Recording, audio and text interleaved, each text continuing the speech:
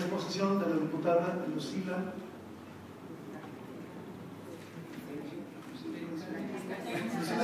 Gallegos.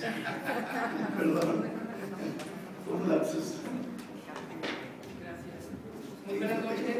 Con su permiso, señor presidente, y agradeciéndole a toda la Comisión de Educación por esta invitación que me hacen a exponer este punto de acuerdo por el cual se pretende exhortar al titular de la Secretaría de Educación y a las autoridades educativas estatales para que ellos analicen mediante un estudio la viabilidad de incorporar al sistema de educación pública la licenciatura en Puericultura.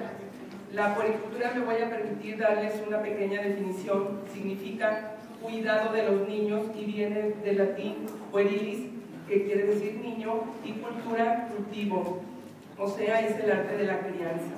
Por eso hoy en día, este punto es muy importante, hoy en día se habla de la puericultura científica que busca como objetivo final la resiliencia, es decir, la capacidad del individuo de triunfar en la vida a pesar de la adversidad.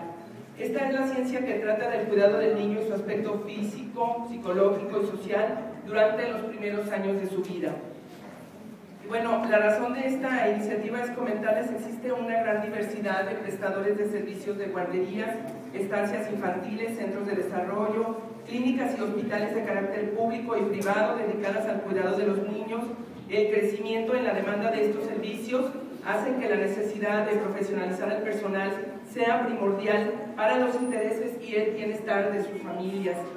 Por otra parte, el Estado mexicano tiene la obligación de garantizar el respeto de los derechos fundamentales de la niñez y de velar por el interés superior de la infancia en cumplimiento con lo estipulado en el párrafo 6 del artículo 4 de la Constitución de los Estados Unidos Mexicanos, así como en la Convención sobre los Derechos del Niño, la cual prevé en su artículo 18 que los Estados partes adoptarán todas las medidas apropiadas para que los niños cuyos padres tengan derecho a beneficiarse de los servicios e instalaciones de guarda de niños y para los que reúnan las condiciones requeridas.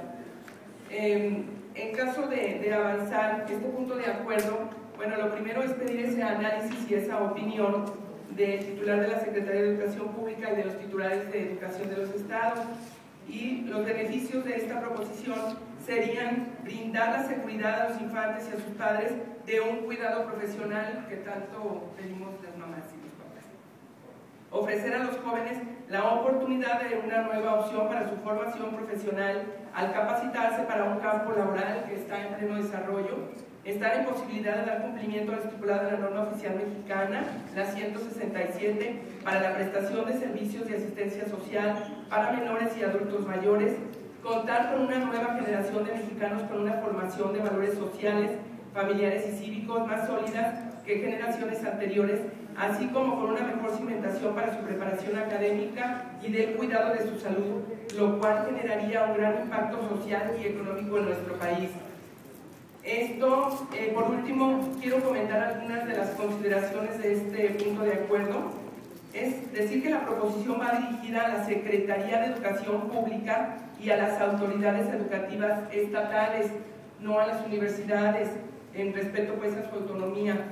Esta autonomía no se trastoca con esta proposición, toda vez que lo único que se pretende es que se analice mediante un estudio la viabilidad de incorporar al sistema de educación pública esta licenciatura de Puericultura. De ninguna manera se está exigiendo a las universidades que incorporen como parte de su oferta educativa esta licenciatura. Como vemos, bueno, yo le veo varias ventajas a que ustedes puedan aprobar este punto de acuerdo. Yo creo que si hubiera profesionistas cuidando a los niños desde que son pequeños, yo soy psicóloga y les comento que los niños se forman básicamente desde que están en el vientre materno, desde ahí se están formando, con lo que la mamá piensa, siente, con lo que la mamá y el papá les chiquean ahí cuando está en la pancita de mamá. Luego, cuando el niño nace, es muy importante quién lo cuida, porque entre el niño y la mamá se forma algo que se llama diada. Diada es, tú me das, yo te doy, algo que es necesario, la mamá necesita, que el bebé le permea algunas cosas que ella necesita como mujer y como recién madre, y el niño igual. Entonces, aquí lo que se pretende es que haya gente profesional cuidando a nuestros chiquitines, que básicamente se nos forman de que nacen a los 6-7 años. Un niño se les forma básicamente básicamente su personalidad y lo que van a hacer en esa edad. Entonces, yo creo que hablamos mucho de la educación básica, de la educación secundaria y demás, pero considero que esta también es muy importante analizarla. Yo creo que si hubiera habido de veras profesionales en guardería ABC, quizás hubiéramos evitado algunas cosas.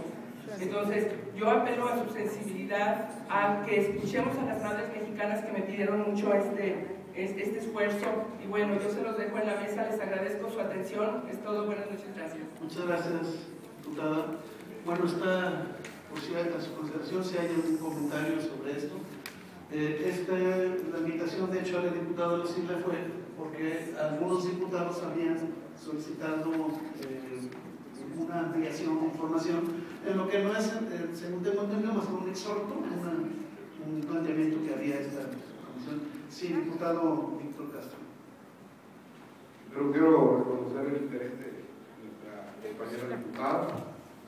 Creo que este esfuerzo de explicarnos de manera directa en este momento es de verdad muy de reconocerse. Yo creo que este exhorto deberíamos proponernos unánimemente hacerlo. Yo creo que ella facilita las cosas para que la Secretaría analice, las entidades vean y sea factible, pero pone sobre la mesa un tema muy importante y creo yo que habría la solidaridad total de la Cámara de Diputados para esta preocupación de la Secretaría y mi reconocimiento muy modesto, lo hago con toda sinceridad. Muchas gracias, diputado. No solo la palabra el diputado Alejandro Valle. Muchas gracias, señor presidente. Pues en el mismo tono, ¿no? Felicitar a la diputada Lucila, decirle desde parte de un servidor, como maestro, entiendo perfectamente los argumentos que he expuesto y estoy totalmente de acuerdo que lo que está solicitando es estrictamente necesario en nuestro sistema educativo. Felicidades y ojalá que todos estemos votando próximamente este punto de acuerdo. Gracias. Muy bien. Si no hay ningún comentario, terminaríamos entonces con este último punto. No sé si hay asuntos generales. Hay muchos puntos de acuerdo. Nos faltan 21 puntos de acuerdo. No, son muchos. 21. Pero nos vamos a ir. Se va bien rápido. ¿Prometido? Sí. De hecho, Algún día teníamos